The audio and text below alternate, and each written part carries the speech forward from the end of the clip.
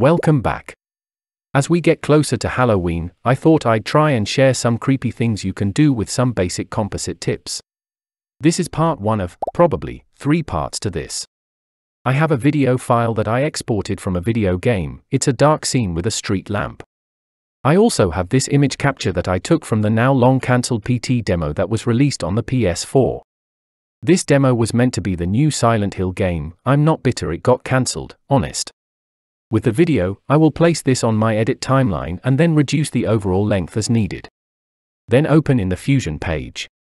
As usual, we will see the media in node and the media out node. To avoid any confusion later on, press F2 to change the name of the media in node to your liking. This part will mainly be about tracking. Add a planar tracker node as shown. With the planar tracker node selected, draw a shape on the footage at an appropriate location on the clip that you want to track. In the inspector, change the motion type to translation, rotation, and scale. Click the Set button to set the reference frame. Then track forward or backwards.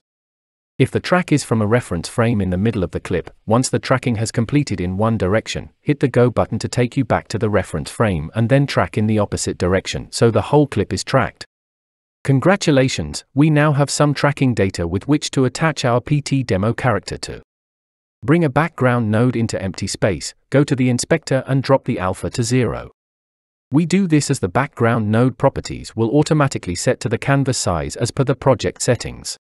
If I were to bring in an odd-sized image assets, which I will do in this tutorial, the canvas size of those images will take precedence and cause some anomalies later on.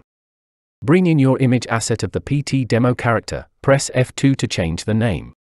Bring in a polygon mask node and attach it to the blue mask input. With the polygon node selected, tick invert in the inspector and then draw around your character by dragging the PT demo character into one of the viewers.